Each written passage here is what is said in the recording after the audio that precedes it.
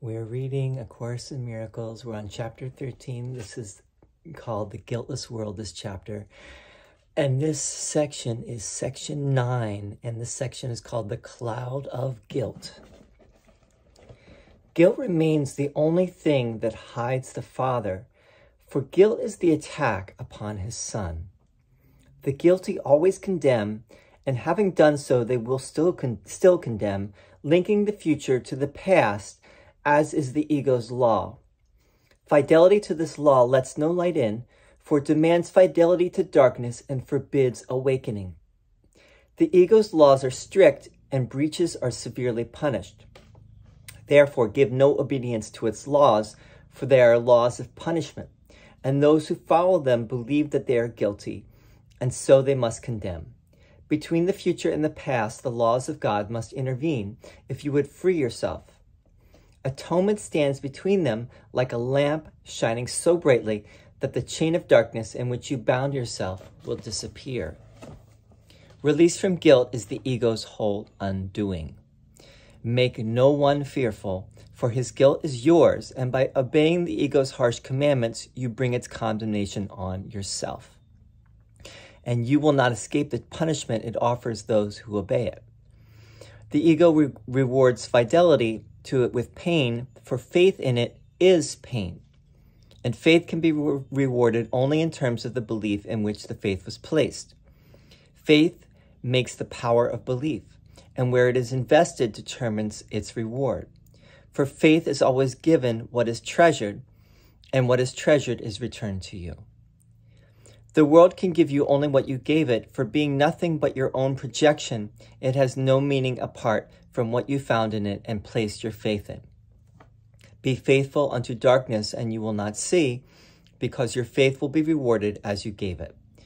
You will accept your treasure, and if you place your faith in the past, the future will be like it. Whatever you hold dear you think is yours. The power of your valuing will make it so.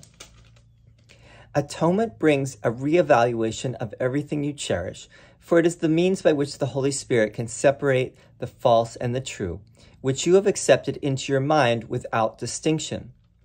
Therefore, you cannot value one without the other, and guilt has become as true for you as innocence. You do not believe the Son of God is guiltless because you see the past and see him not. When you condemn a brother, you are saying, I who was guilty choose to remain so. You have denied his freedom, and by so doing you have denied the witness unto yours. You could as easily have freed him from the past and lifted from his mind the cloud of guilt that binds him to it, and in his freedom would have been your own. Lay not his guilt upon him, for his guilt lies in his secret thought that he has done this unto you. Would you then teach him he is right in his delusion? The idea that the guiltless Son of God can attack himself and make himself guilty is insane. In any form, in anyone, believe this not. For sin and condemnation are the same, and the belief in one is faith in the other, calling for punishment instead of love. Nothing can justify insanity, and to call for punishment upon yourself must be insane. See no one then as guilty, and you will affirm the truth of guiltlessness unto yourself. In every condemnation that you offer the Son of God lies the conviction of your own guilt. If you would have the Holy Spirit make you free of it, accept his offer of atonement for all your brothers. For so you learn that it is true for you. Remember always that it is impossible to condemn the Son of God in part. Those whom you see as guilty become the witnesses to guilt in you, and you will see it there, for it is there until it is undone. Guilt is always in your mind, which has condemned itself. Project it not, for while you do, it cannot be undone. With everyone whom you release from guilt, great is the joy in heaven, where the witnesses to your fatherhood rejoice. Guilt makes you blind, for while you see one spot of guilt within you, you will not see the light. And by projecting it, the world seems dark and shrouded in your guilt. You throw a dark veil over it and cannot see it because you cannot look within. You are afraid of what you would see there, but it is not there. The thing you fear is gone. If you would look within, you would see only the atonement, shining in quiet and in peace upon the altar to your Father. Do not be afraid to look within. The ego tells you all is black with guilt within you and bids you not to look. Instead, it bids you look upon your brothers and see the guilt in them. Yet this you cannot do without remaining blind. For those who see their brothers in the dark and guilty in the dark in which they shroud them are too afraid to look upon the light within. Within you is not what you believe is there and what you put your faith in. Within you is the holy sign of perfect faith your Father has in you. He does not value you as you do. He knows himself and knows the truth in you. He knows there is no difference, for he knows not of differences. Can you see guilt where God knows there is perfect innocence? You can deny his knowledge, but you cannot change it.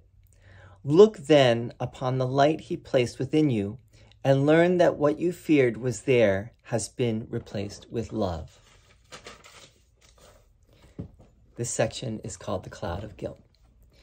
So, in a way, this is the closest that the Course comes to talking about the idea of Maya, which is this, the Hindu term for the veil of illusion.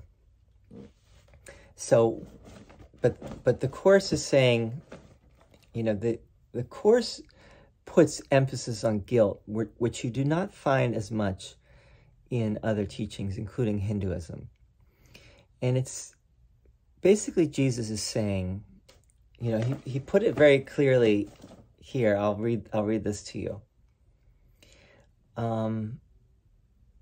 When you condemn a brother, you are saying, I who was guilty choose to remain so.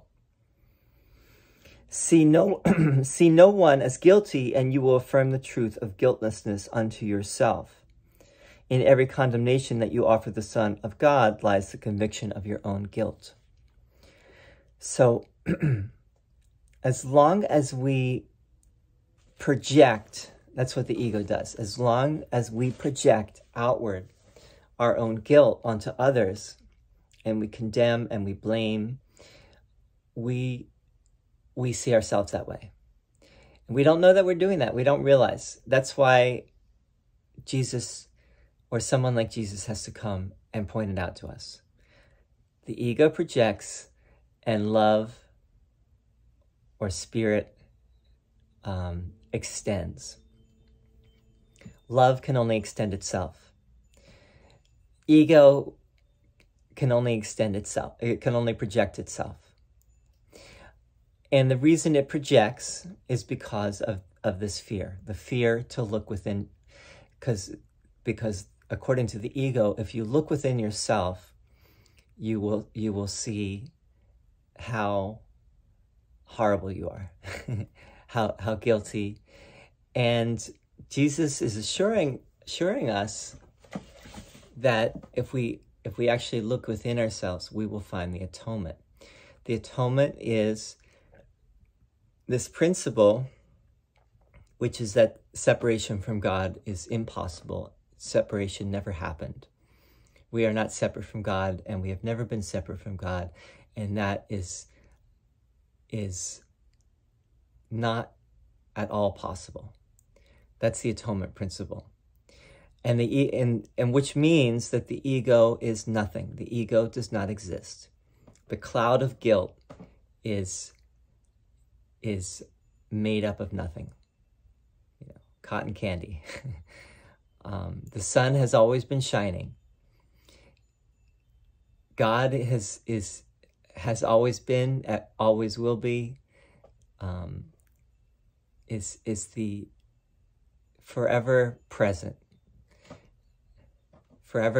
love, ever present love. So, and that is our true nature. But the ego's version is, our true nature is that we are guilty. We are guilty, sinful, and we should be fearful, and we should fear punishment because that's what we deserve. And to the extent that we project that outside of ourselves onto the world, in whatever form we do that, is the extent to which we will believe that. And everything is up to, once Jesus comes, or a teaching like this comes and provides an alternative, we start to realize we have a choice. We may not have completely realized it before. The Course speaks with an authority that you cannot deny. Is it true? Well, that's, that only you can decide that. Atonement brings a reevaluation of everything you cherish, for it is the means by which the Holy Spirit can separate the false and the true, which you have accepted into your mind without distinction. So, until we have a teaching like this, we find it hard to separate what is true from what is false. But once we have a teaching like this, that puts it all so simple and so clear, it becomes much, much easier to separate what is false from what is true, what is real from what is unreal from what is real. We can see it much more clearly. Anything that speaks of separation is unreal. Anything that undergoes any kind of change is unreal.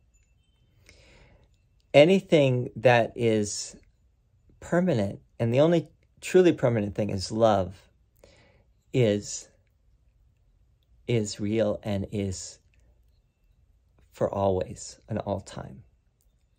Beyond all time, actually. So let's read further on this. Guilt has become as true for you as innocence. You do not believe the Son of God is guiltless because you see the past and see him not. So we can only see, we only tend to see things in terms of past, present, future. Linear time. We cannot see that the present is all that truly is, the eternal present. That is very, very strange, a very strange concept for us. Very hard to wrap our minds around. But if we could live in the present, in that present time, in the present moment where everything is beautiful, perfect, whole, we are free of guilt. There's no past. If we could live there and we could see others in that way, we would free ourselves. Not that it wouldn't take a lot of work, because it's very difficult to let go of the past. Very, very difficult. Not impossible, but it's very difficult to think, I'm not horrible for what I've done in the past. And I need to be punished. And I need to be, I'm not going to get away with what I did. And I should suffer. I should feel bad. I should feel guilty forever. Basically, we don't really look at it in that way, generally, unless we start to really look at it. But that's what it comes down to, is I can never be happy. And, in saying I can never be happy, no one else really can be happy either. Or maybe some other people can be happy, but I should not be happy. You may even think, well, there are some people that are not sinful. There are some people that have not made these. They don't have the same problems that I have. I'm special, but the reality is no. Everyone. We're all in the same boat. We are all in the same boat. So if I can release myself, I can release others. And if I can see others as in that same boat as me, and that no one is really immune to this, then I can forgive myself. And I can start to say, yeah, I did things in the past that I'm not proud of, that I'm not, I've done this, too many things. But the reality is that everyone has these thoughts that you have. Everyone has done things, said things, done things that are not of the highest. Maybe some people have done less, but maybe it's because they've already learned these lessons to some extent. Maybe not the fullest extent, but they've learned to some extent. And so they're not making the same mistakes that you've made. But that doesn't matter, because it all comes down to, where are you on your own journey? And on your journey, you can start by just being open to the possibility that you do not have to live with the guilt, the shame, and all the things that go with that. The depression, the loneliness, the hopelessness, the meaninglessness. You don't have to live with that. That is a choice, especially when something like this is presented to you. It can quicken the process if you allow it to, because it helps you to see a little bit more clearly what we're talking about. It brings it up to consciousness. It makes what was unconscious conscious a little bit more. And you know, a lot of people are not even aware of the extent to which guilt is running their life. Guilt and fear and sin. And this kind of teaching can really help. And I hope this has been helpful to you. Thank you for listening. We're going to continue. Release from guilt. I want to say one more thing. The next section is called Release from Guilt. But I want to say one more thing. Jesus makes a point to say that you can't get there until the guilt is completely gone. That's a tall order. But you will have help. There can't be one spot of guilt. There can't be one spot of darkness. Otherwise, you won't see what Jesus is saying. But you will be helped in the process. You will see. Just take the necessary baby steps, and you will see. Thank you.